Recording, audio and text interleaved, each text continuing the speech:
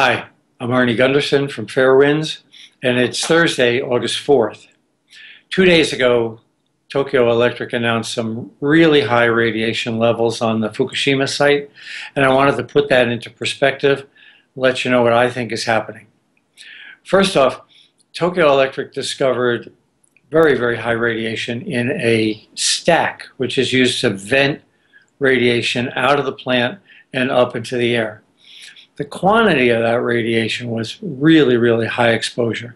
It was 10 sieverts, and to convert that over to the to rems, which I'm used to, is 1,000 rem.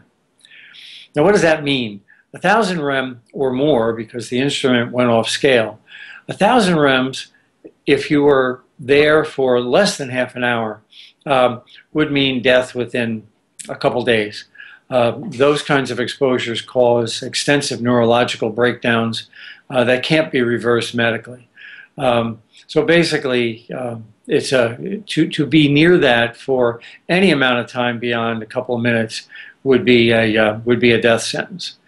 Now, what that means is really interesting. This site has been extensively mapped. There's a map that's current that shows many, many hotspots. This hotspot was not discovered until just a couple days ago. Now, that could mean a couple of things. It could mean really poor health physics in that this was missed for 100 days. I don't think that's the case, but the earlier site maps do not show this high concentration of radioactivity in that area. More likely is that this event happened over time. This radiation built up over time. And that's my theory about how the material was deposited. The key is that it occurred in a vent. Now, that vent was venting the containment for a period of weeks and months before the radiation was detected. So, you know, when you start your car up in the morning, you'll see water dripping out the end of the exhaust pipe. Well, I think that's what happened at Fukushima.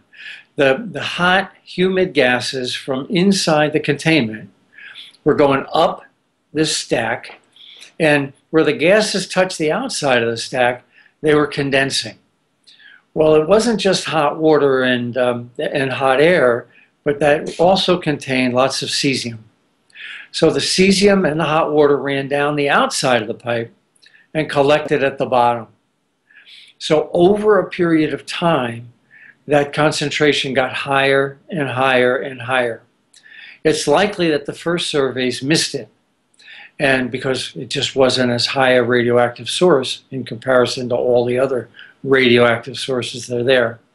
But over time, the concentration went up and up and up as more and more and more water containing cesium came down.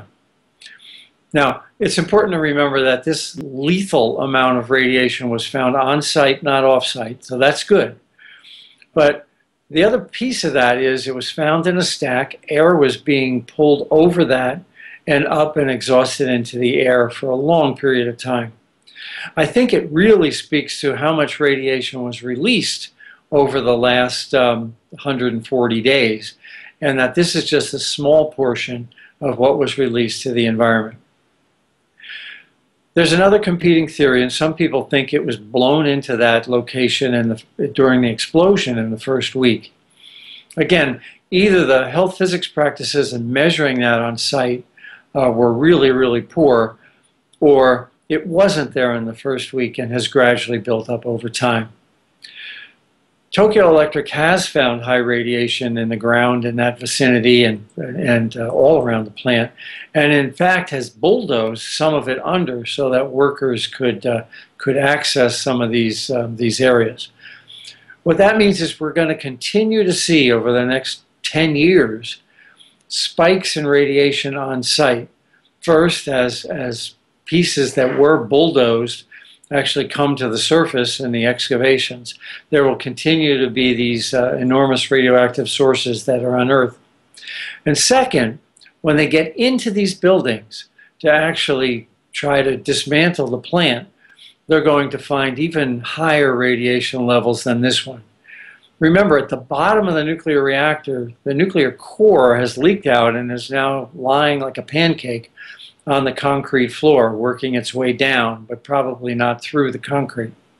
Now, that is even much more radioactive than this. That's why it's going to take Tokyo Electric 10 or 20 years to clean up. This is not something you send somebody in with shovels to shovel the floor. This is going to have to be done robotically, and it's going to take a long, long time. I'll keep you informed as more develops. One last thing I wanted to say. I made a mistake in the last video at the University of Vermont. It's Finland that has the waste repository. In my presentation, I said Sweden. My apologies to the Finns for mistaking your country. Thank you very much.